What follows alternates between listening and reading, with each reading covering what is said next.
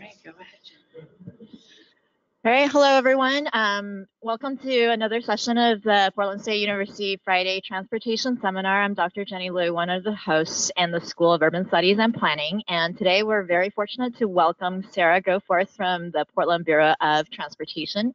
She is an expert in transportation demand management, and also she got her master's from the Portland State University. So she's here today to talk about the transportation wallet, and I'm going to pass the floor over to her. Thank you.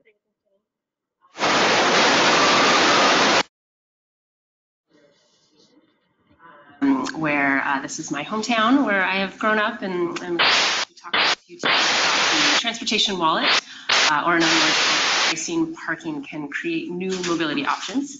But before we get started, I just want to thanks to the people who really make the transportation wallet possible. This wouldn't be possible without Chris Arms, who works for the Portland Bureau of Transportation in our parking operations group. She is basically the reason why we have a wallet program. And then to three particular people who make the wallet implementation possible: Joey Posada from Portland Bureau of Transportation, who is here in the front row, works very closely with me, and then Danielle Booth from Biketown, and Natasha Kelly from Portland Streetcar. And then of course, we are able to do these cool parking management plans because we have some stakeholder advisory committees, the Northwest Parking Stakeholder Advisory Committee, and then the Central Eastside Industrial Council. So just wanted to give a little shout out to those people and those agencies. So what is the transportation wallet? Well, it is a package of 3 passes put together into one consumer product. So for those of you who are watching remotely, TriMet is our local transit provider, and they provide bus and light rail service. Portland Streetcar, kind of self-evident, is our streetcar here, and then Biketown is our bike share system. And so what we've done with the transportation wallet is we have combined $100 for use on TriMet, an annual streetcar pass, and an annual Biketown membership into one product that we call the transportation wallet. So how it works is we have 2 parking districts that are eligible to receive the transportation wallet. So this is a map of the city of Portland boundary, and we have 2 rivers that run through Portland. So in the north, that's the Columbia River, and for those of you watching from out of state, north of the Columbia River is Washington State. And so then through the heart of Portland, through downtown actually, is the Willamette River. And on either side of the Willamette River are 2 parking districts. So we have the Northwest Portland Parking District in orange and the Central Eastside Industrial Parking District in blue. So I'm going to talk a little bit about each parking district because they're kind of unique. So the Northwest Portland Parking District is a densely populated neighborhood that has good transit connectivity. It's really walkable, and it also has our highest Biketown station density in all of the service area of Biketown. So it's really good connected. It's also a mix of a lot of historic single-family homes and now new multifamily buildings, and it is also still developing. So a lot of new people have been moving to the district, but also a lot of new commuters are coming to the district for employment. As I mentioned next, it's a mix of residents and commuters. And then from a parking district standpoint policy, because this is now one of our managed parking districts, the Stakeholder Advisory Committee had voted to include a $105 surcharge to the base cost of being able to park your car long-term on the street. So it costs you 52 cents a day to park your car on the street. And I do have a little caveat there that we waive this extra surcharge for people living on low income. So it costs 75 bucks as the base cost, $105 surcharge. So by comparison, we have the Central Eastside Industrial Parking District. So it's on the other side of the Willamette River. Between the 2 parking districts is our Central Business District. This is really a district that is has a high concentration of commuters. So while there are multifamily buildings here, they're actually restricted from purchasing parking permits based off of what our parking operations staff policies are. So this is really just a lot of people are coming here for their work. Again, like Northwest Portland, a lot of multifamily buildings. It's also still developing, a lot of new development there for people who are from here and know that. Also walkable, good transit connectivity. And because of our parking permit surcharges, the entire district here was was a bike town parking area early on, so anybody who had an annual membership could park at any of our bike racks here in the district. And then unlike Northwest Portland, whose base cost is $105, the Central East Side Parking District added a $225 surcharge to the base cost of parking permits. So it is still only 82 cents a day to park your car. How the wallet works is you either live or work in these parking districts, and anybody can purchase the transportation wallet for 85% off the retail cost.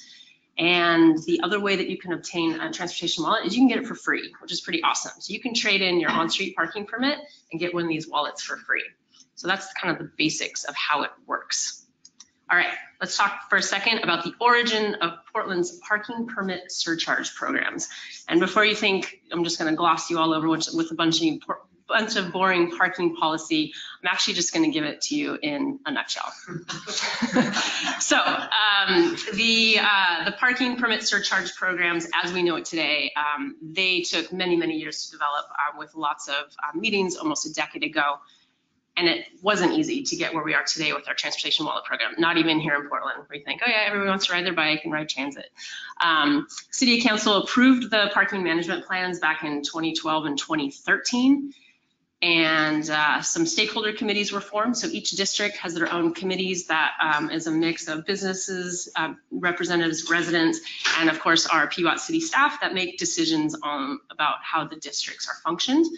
Wasn't until 2015, 2016 that those permit surcharges were adopted.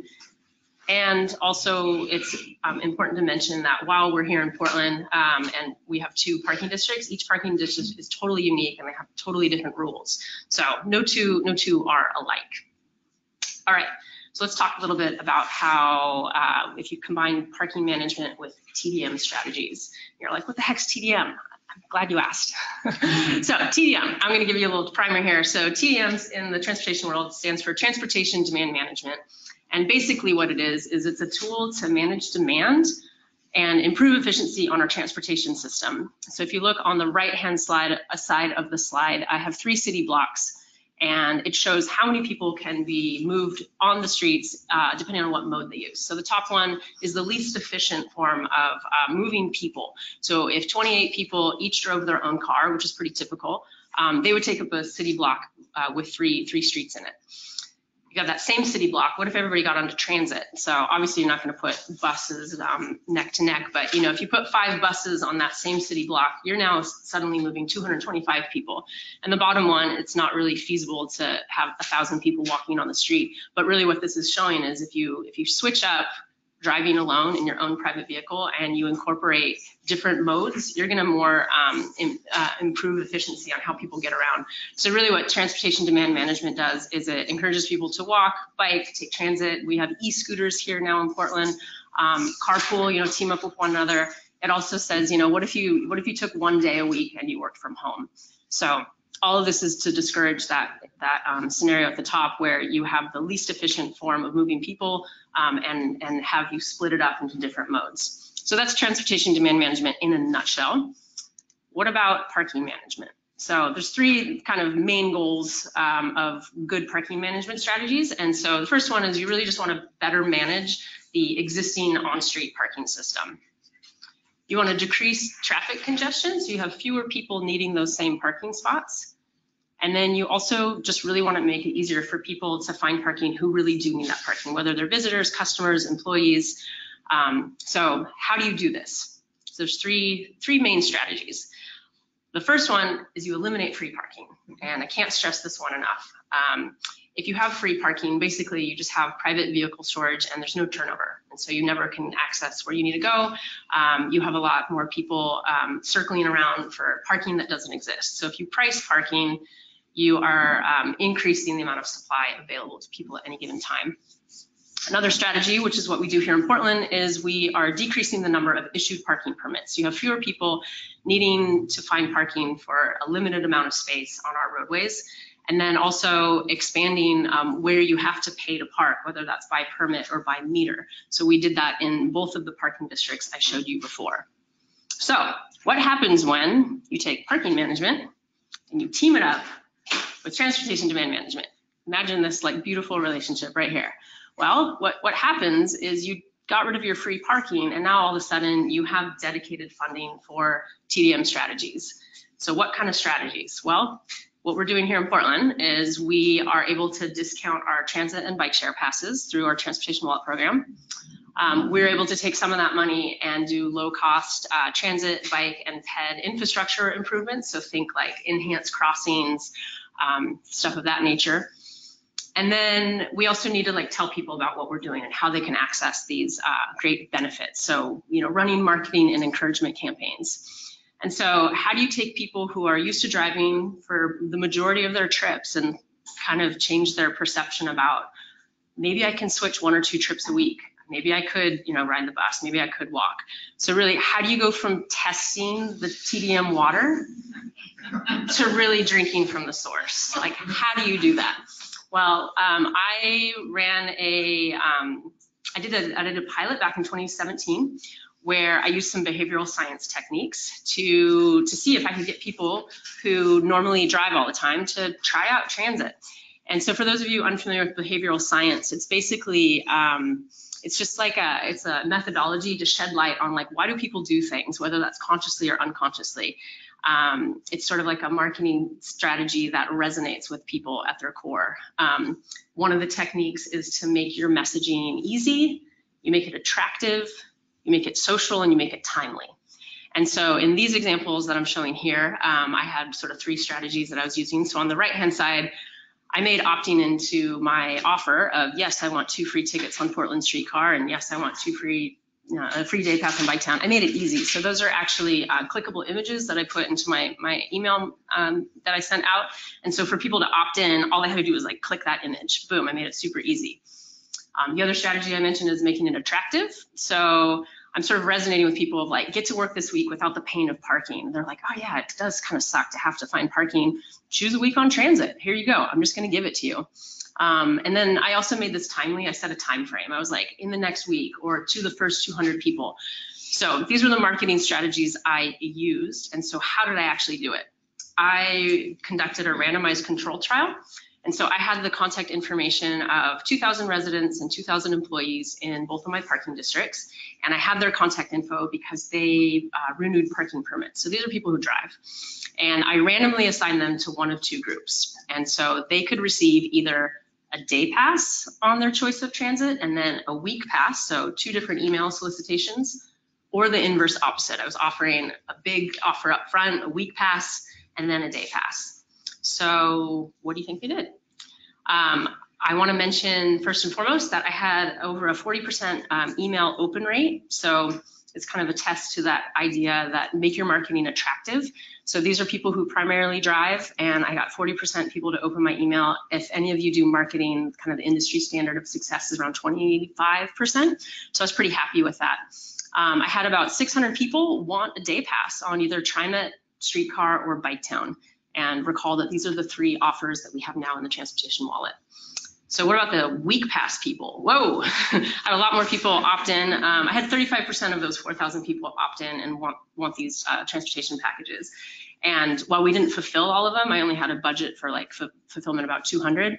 What this was showing me is that a whole bunch of people who drive, they actually wanted to try transit and wanted to try Biketown.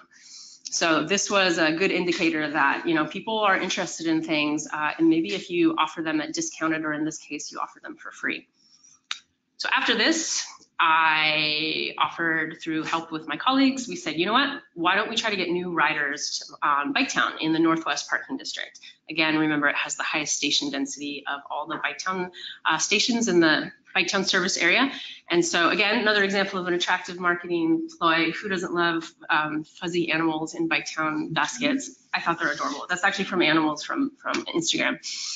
So Ride Biketown all summer, it was actually 3 months for $10, and we got 352 people to sign up as annual members, which is pretty cool.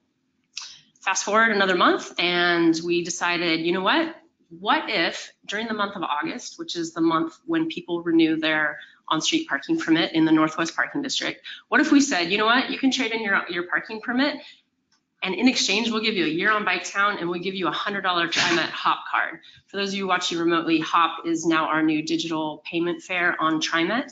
And so we sort of were calling this the pre-wallet. There was actually, we didn't even call it the transportation wallet at the time, but for sakes and purposes here today, that's what I'm calling it. Despite our latent advertising, we got 126 people to say, you know what, I don't need my parking permit. So that was pretty cool. We had them trade in for these options. Fast forward the next month, boom, Transportation Wallet 1.0 launches. And so here we were able to add another offer to what we were offering in the parking permit opt-outs. So we were offering $50 on TriMet, an annual streetcar pass, and then an annual Biketown membership. Also really bad graphic design. I made this and I think it's really hideous. I'm not a graphic designer. So fast forward now to the beginning of 2018, we got a graphic designer. So this is the transportation wallet that we've had for the past year. And we offered in both of our parking districts. And the difference between what we were offering at the end of 2017 is we were able to already increase the TriMet value from 50 to $100. And then in that amount of time, Portland Streetcar wasn't yet on the digital hop card. So we were able to add that streetcar pass to the same hop card. So now we have a consumer product that entails $100 on TriMet, annual streetcar pass, and then the standalone Biketown membership. So this is the product that we have right now. So how do we get people to buy it or opt out for it? Because really the wallet can't promote itself. So I wanted to mention all the different ways that we have been getting the word out about the transportation wallet, because we're talking about these two massive parking districts and different user types. You got commuters, you got residents, people of all ages. So there's not one size fits all with how you market. So I just wanted to list out all the different ways we did it, especially to meeting with people on site, having events, handing out flyers, everything from print ad, digital ad, emails, and then a lot of personalized touches. There's a lot of touch points that we do with this. And for every person that we sort of impact, it's like they're more likely to tell other people about it. So just want to emphasize again, the transportation wallet is made possible by eliminating free parking. That is the reason why we have this program. And then in addition to it, it's about adding that surcharge to parking permits. All right, so let's meet the transportation wallet holders. Who are these people?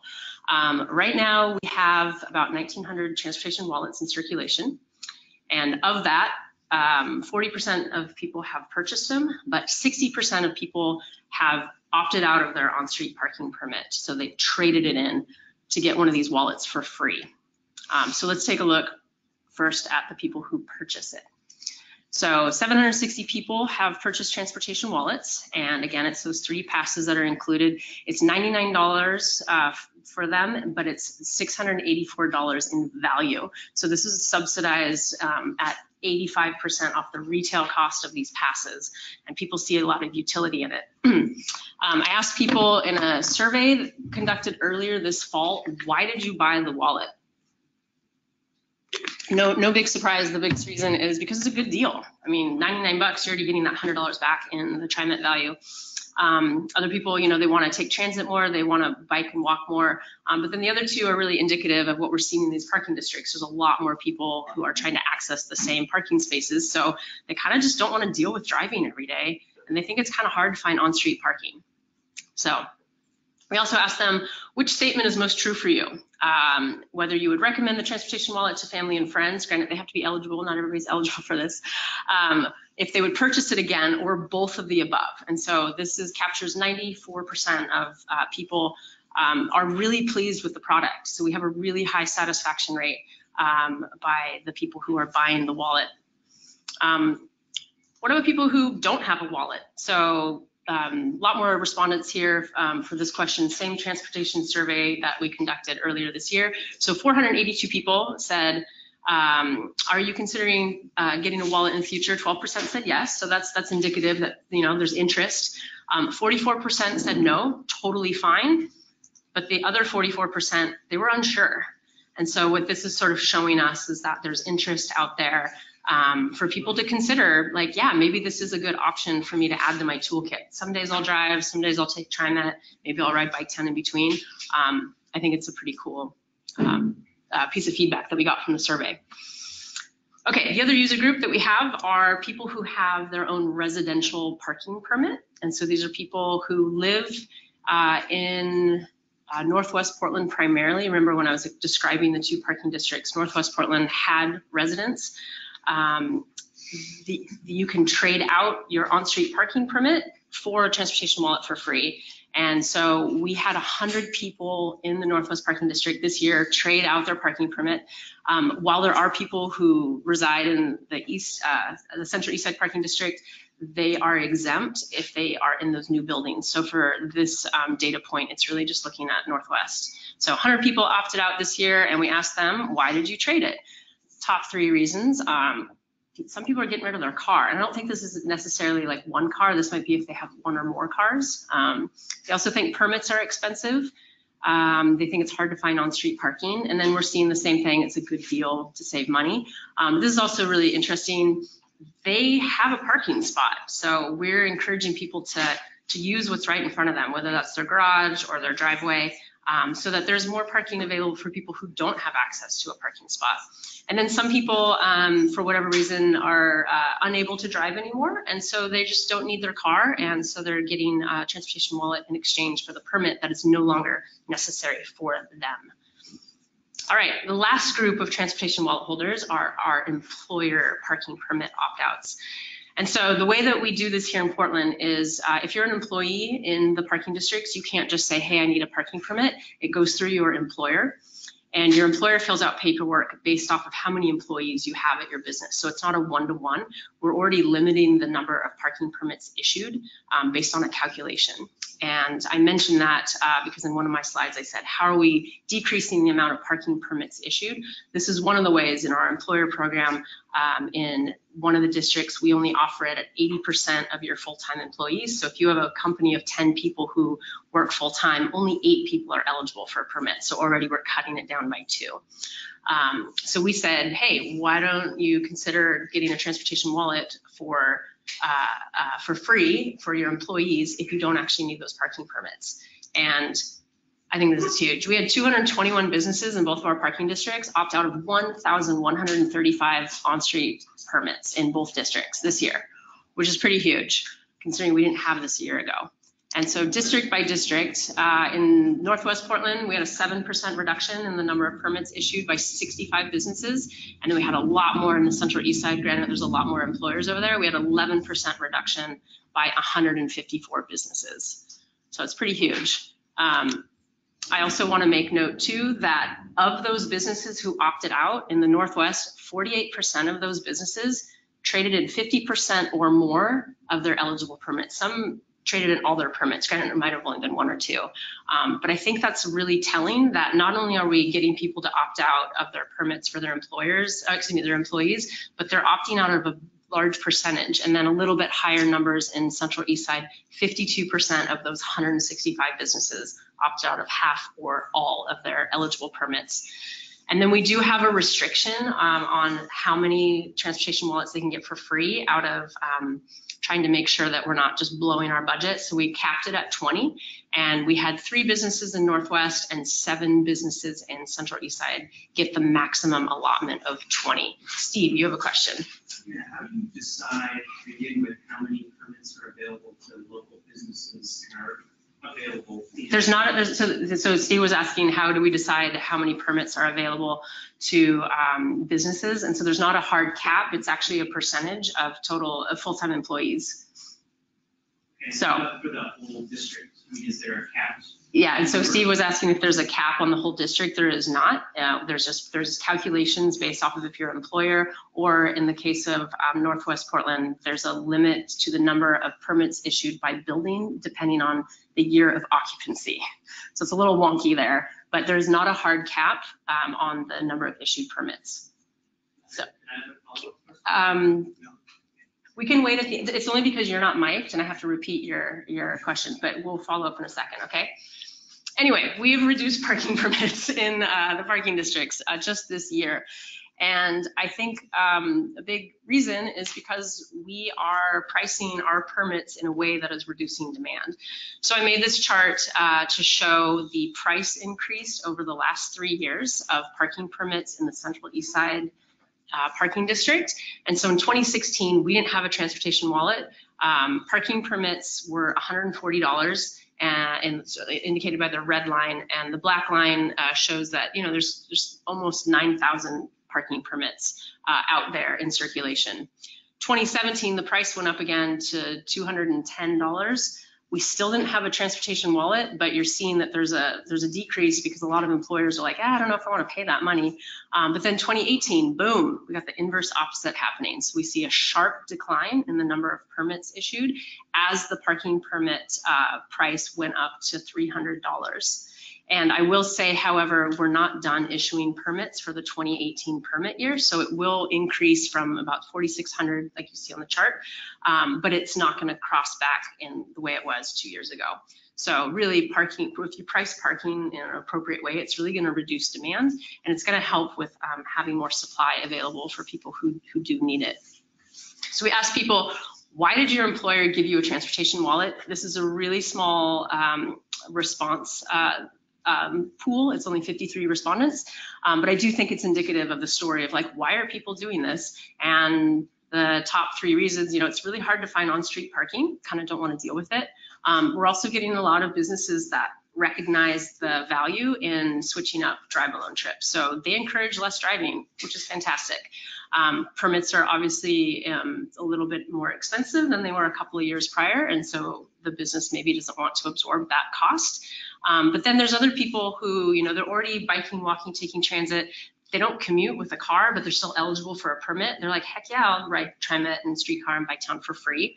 And then I also want to point out that for people who get parking permits from their employer, it's not their personal permit. It's not attached to a license plate. And so if you only drive 2 days a week, somebody else can take that permit for the other 3 days. So you don't need a car every day. And I think this shows up in the answers here. People are encouraged to share their permits so that there's not everybody driving for every trip to their place of employment. So what does 1,135 parking permit opt-outs look like? So I illustrated that it is the equivalent of 32 blocks or 126 street segments of available parking. But let's not forget that it's not like you get a parking permit and you instantly get your own parking space. That's not how parking works. However, if each of those 1,135 people drove alone, which is a pretty common scenario, think about how they would be taking up the roadways. So we're decreasing congestion by having people trade out their parking permits, but we're also making a lot more parking available for people who do have to park and access the district. We asked people, where do you park? So this is a nice big survey response number. We had 675 people who do not have a transportation wallet answer where they typically park in the 2 parking districts. So over half park on the street with their permit. That's kind of expected.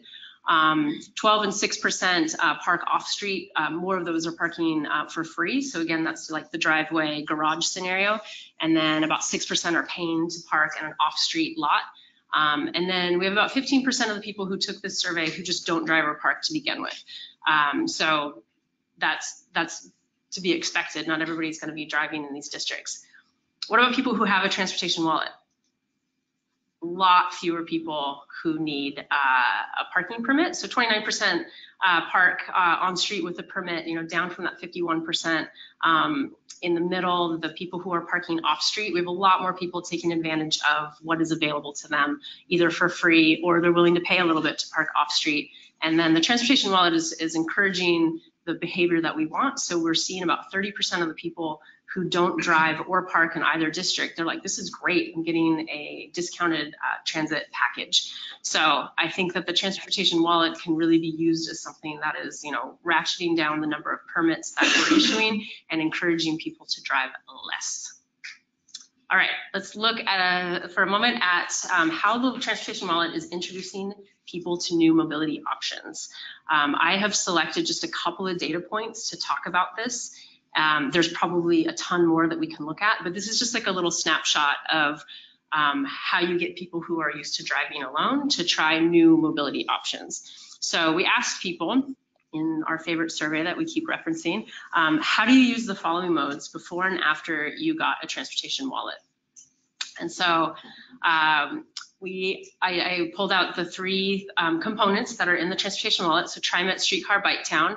You have those people reporting that they never used it in the past week. It's just something that they don't typically do. 29% of those respondents don't drive, and so what the wallet is, like I was mentioning before, it's encouraging the behavior we want to see, which is people to drive less. So after they got the transportation wallet, this many people reported that they're using these modes more. And you have over 40% of the people who had never used TriMet, Streetcar, and Biketown say that they're using it. On the other side of that, almost nobody is driving more because of the wallet. So we're seeing an impact on decreasing drive alone trips and increasing active modes. I wanted to go into just this Biketown data point because I think it's pretty huge. We've got over 80% of the people who have a transportation wallet had never used Biketown, never used the orange bikes, and now 40% more are using it. So I want to look at how much are they riding Biketown. For those of you watching remotely, our Biketown bike share system is a smart bike system. So each bike is equipped with its own GPS. So we can see how much people are riding. We can track people by what type of membership plan they're a part of. So we were able to look at Biketown ridership by transportation wallet purchasers. So I put a little caveat here. I'm not able to see the people who opted out of their parking permit, how much they're riding Biketown, but I am able to see for the people who actually bought it, how much they're riding Biketown. And so when I pulled these numbers, they're from September, so it's already increased from this point, but this is about 37% of total wallet holders. And so what this is a picture of is the orange is the Biketown service area, and the big blob is what's called a heat map. And so the yellow and red is the highest concentrations of Biketown trips generated.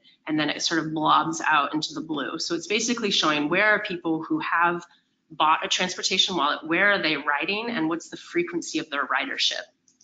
There's our two parking districts, and so you see that the highest concentration, obviously, is coming from the parking districts, but then in between those parking districts, we're seeing that purple color, that's our central business district. So we're seeing that people are riding Biketown in between the two parking districts.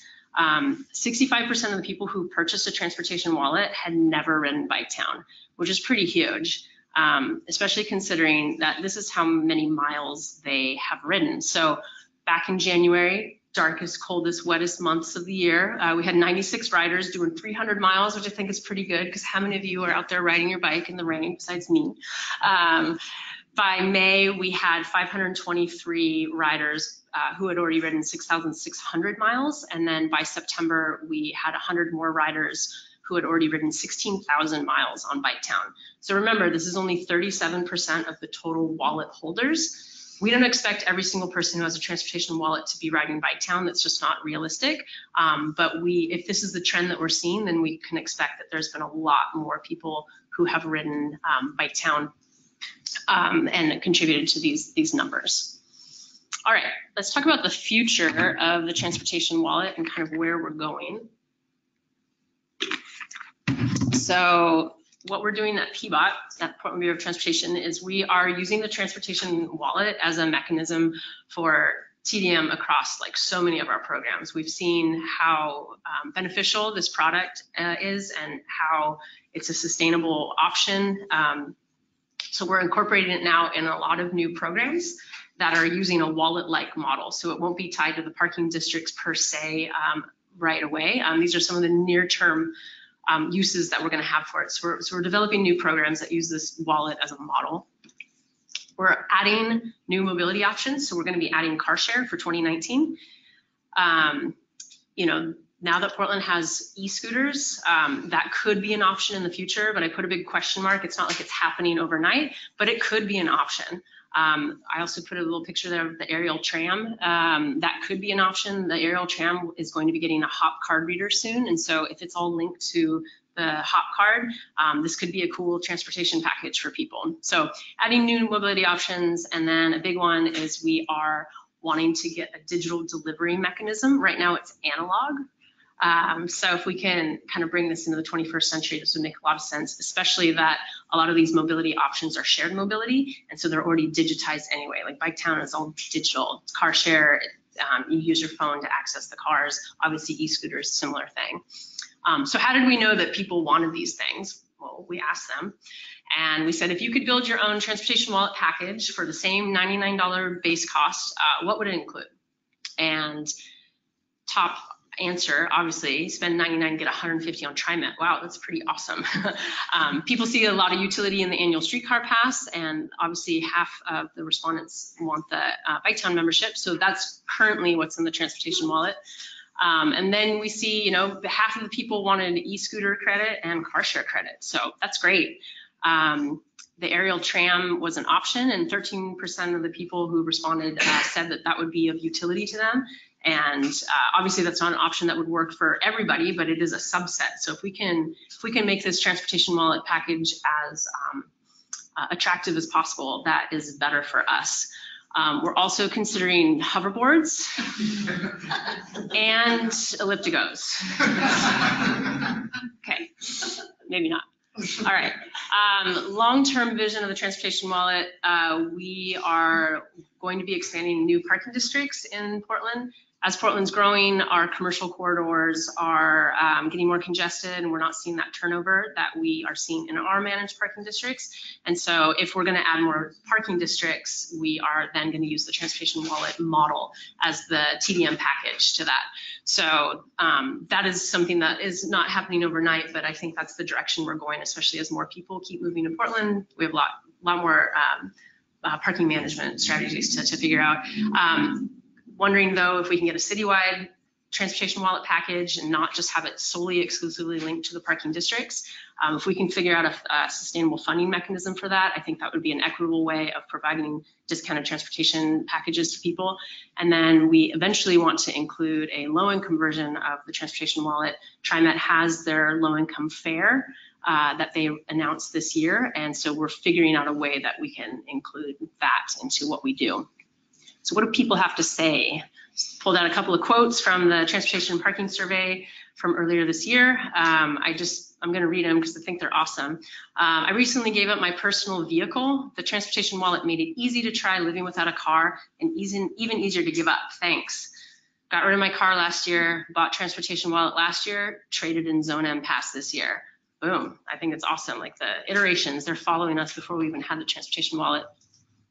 I appreciate the transportation wallet. I think it's a wonderful deal and it allows me to drive less, so I do not have to worry about parking in my zone. And thanks for offering the transportation wallet as a free option. So people really see that utility of like, wow, this is cool. I get something by giving up my parking permit. So it's not all kittens and rainbows. We have our challenges. I just want to emphasize that, you know, this may seem like it all comes across really easy and straightforward, but we definitely have our challenges. I intentionally made this slide really boring. I'll just read it out. So I think the biggest challenge that we have right now, just from a logistics side, is we have way too many steps involved to process these requests. We have all these different transportation providers. We're about to add car share. It's like we don't have one system that just makes it all seamless. So it's pretty hands-on and makes it kind of challenging. We also have a discrepancy between the ideal product we want to offer and the actual product that we can offer. We don't have control over how things are run. So we hear what people want, but we can't necessarily provide that even though we want to. Not at this point. We're hoping that we can change that. And then of course, the ideal user experience is a little bit different than the actual user experience. So we recognize that there's some challenges. There's also a limitation to what we can do with the transit card that we use, with the hop card, with the functionality. And so we have to work within those parameters. There's barriers right now to providing the low-income transit passes. So yes, we want to do that. Don't know if we can. There's also lots of rules and restrictions and regulations that each transportation provider has. And so we have to go by their playbook. And so again, now that we're adding car share, coupled now with TriMet, streetcar, Biketown, it's like, how do you run and what's your offer? So we have to just, you know, be amenable to that. There's lots of different parameters here that we work with. We're severely lacking our digital delivery of the product. I'm hopeful for it. So while it's a challenge now, it's actually an opportunity. I'm hoping to figure something out in the next calendar year that by 2020, maybe we'll have something. And then the program is scaling up, but Joey and I are the ones who run in behind the scenes from the PBOT side, and it's just a lot, and there's a lot of customer service to all this. We're talking about these huge parking districts. So those are some of the challenges I wanted to highlight. All right, takeaways. If you have learned one thing today, I hope you have learned that by eliminating free parking, you are able to do something like the transportation wallet. You're able to address parking demand challenges. You're able to provide a sustainable funding source for something like the wallet. I can't emphasize enough the importance of eliminating free parking. If you want to do something like this, obviously we're doing it here in Portland, you're all here in Portland now, but for those of you who are watching remotely, how can you make this happen? You can make this happen by developing partnerships early on with all the different people that this kind of policy would touch. So businesses, residents, community members, obviously the transportation providers and the stakeholders.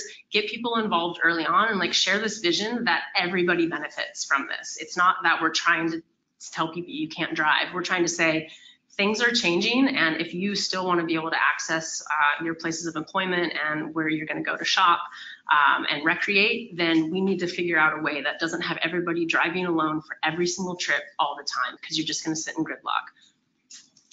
Start small and scale up. So I did not offer the transportation wallet as we know it now out the gate. I was offering these day passes and these week passes to kind of test the water, see if there was even a market for it. And I saw early on that there was. So really, start small.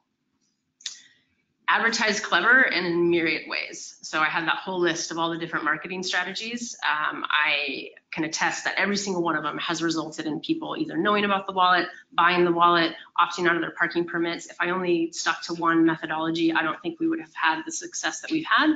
And then make it resonate with people. So yeah, I'm here talking about parking management, but I'm putting cute animals in my presentation. So, resonate with people, make it fun, use some of those behavioral science techniques, like look it up and get some ideas, because there's like cool strategies and you're like, oh yeah, I never thought about that. While it might be one thing, you're presenting it in a different way. I think it can definitely resonate with people.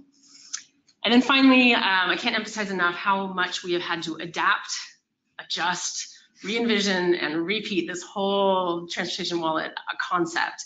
And by staying flexible, I think we're able to adjust to all the changes that are happening. I mean, TriMet didn't even have the hot card until a year ago. There's new transportation providers coming online all the time, and e-scooters have only been in Portland for a couple of months. So it's really like, wow, what do we envision for this transportation wallet package? Where could it go, and what do we see are the trends to follow it? Are there digital service providers that can have some sort of app where we could offer this? So I think our success has really been based off of like staying really open to what this all can look like. All right, and I will leave it at that with a thank you and my information. And this is the time when you can ask questions about the transportation wallet. Then we'll start with the question, and then Sarah, we're actually going to have you answer into this microphone. Oh, great. Okay. All right, thank you, Sarah. That was a really great presentation. I was wondering, because I'm an economist, so I'm always thinking about how do we get to how much are people actually willing to pay for their parking, because I feel like that is usually an underpriced resource, and that's why so many people are parking everywhere.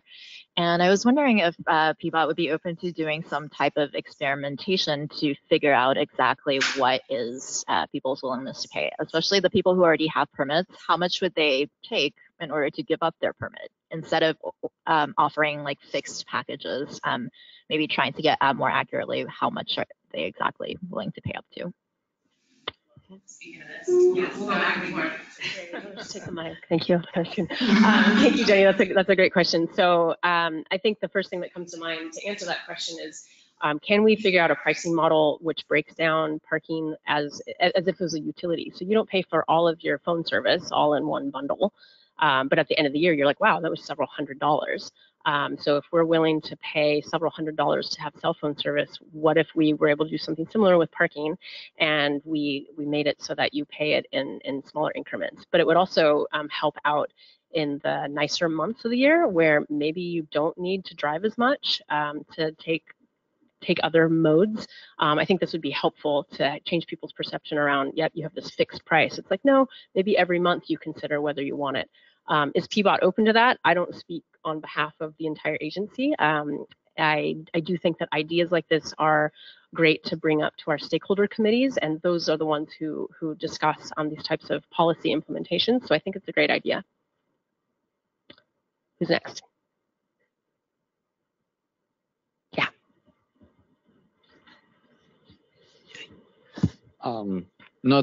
My main question would be, what is the greatest difference, or the first difference you'd like to tackle between the ideal product you like to offer and the actual product you have right now?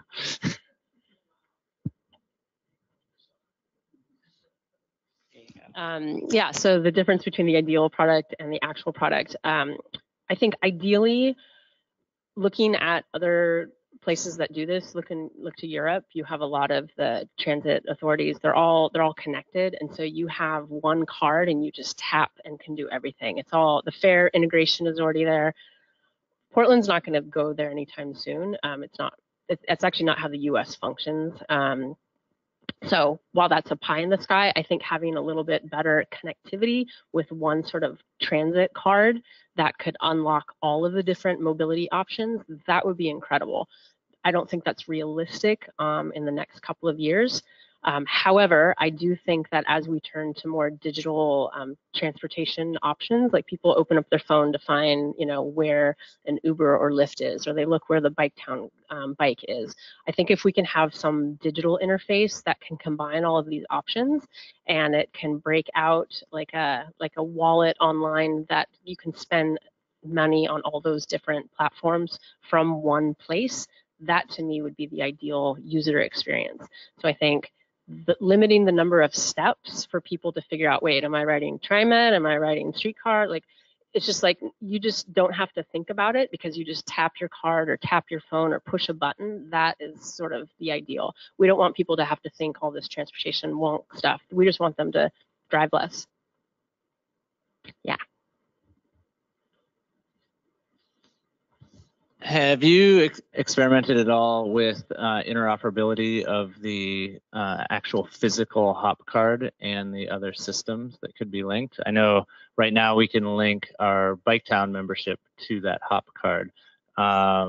Is there ways to do that with some of the other things like Car2Go or Reach Now?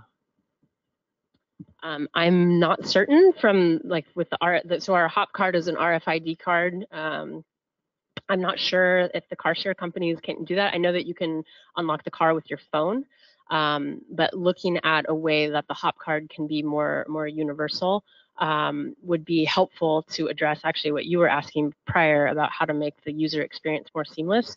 I don't know offhand if that is possible, but I think that the technology is there, and so it's a matter of the different service providers saying, yeah, actually we would like that, we agree to that, but are we there yet? No, but I think it's a worthwhile conversation to bring up, because again, one place of contact, one card, like that's where we really want to be going with all this. Yeah.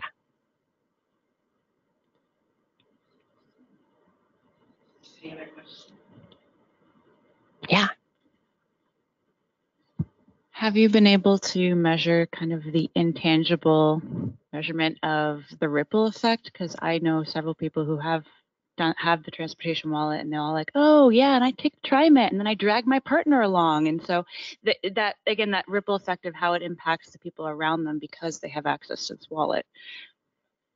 Yeah, that's a great question. So with the exception of, I will admit that Joey and I get a lot of really nice emails from people saying, we love the wallet, we love the customer service, we didn't expect A, B, and C. Like, we're really trying to make this be a good experience for people. So with the exception of that, we also, on our transportation survey that we recently got, it's kind of a love fest. It's nice to hear. In terms of, have we heard of its viralness affecting other people? Only anecdotally. And so it's good to hear that. We have run, one of our marketing strategies was to refer a friend, because in 2017 we were only offering $50 on the hop card, and then by the calendar year of 2018 we were offering $100 all of a sudden. We're like, what are all those people, like, they're missing out. So we were like, refer a friend and we'll just give you $50 extra. And so we did. So we're trying to come up with ideas around how do we bring people along? And it's nice to hear that people are encouraging people who they know to say, hey, come along and take this. This is great. So thank you for that. Yeah.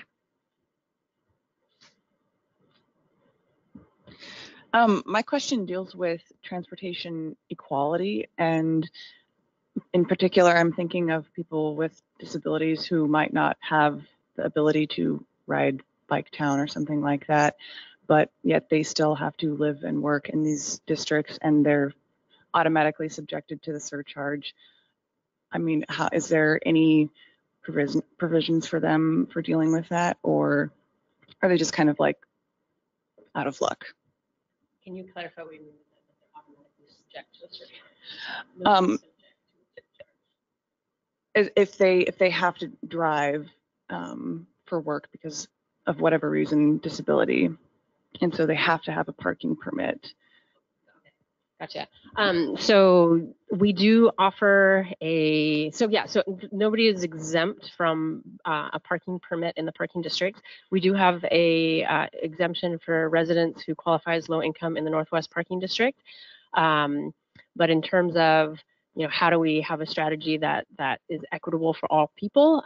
It is a one-size-fits-all that if you need a parking permit, you pay for it, with the exception of people who live on low incomes in Northwest Portland. We do, I get what you're saying, that they're subject to it, but if we're going to manage the whole parking district, then everybody needs to pay their fair share, because the minute we devalue what the city is already subsidizing in mostly free parking around the city, then we're devaluing the whole purpose of a managed parking district. One thing I didn't mention, and it kind of touches on what you're getting at, but it's a little bit different, is we do offer an honored citizen version of the wallet for people who qualify 65 or older or on Medicare, Medicaid. And so when they ride bus and streetcar, the value of the TriMet hop value is double that of somebody who got the regular fare. But I think that's a good question that maybe could be brought up if that is a user group who, for whatever circumstances, doesn't have that option. That maybe we change that policy. And that's what's great about working with the parking district stakeholder committees, is we're able to come up with ideas on, maybe this is something we should incorporate in the future. So. Any final questions? All right. Well, thank you, everybody, for coming and listening about the Transportation Wallet Program.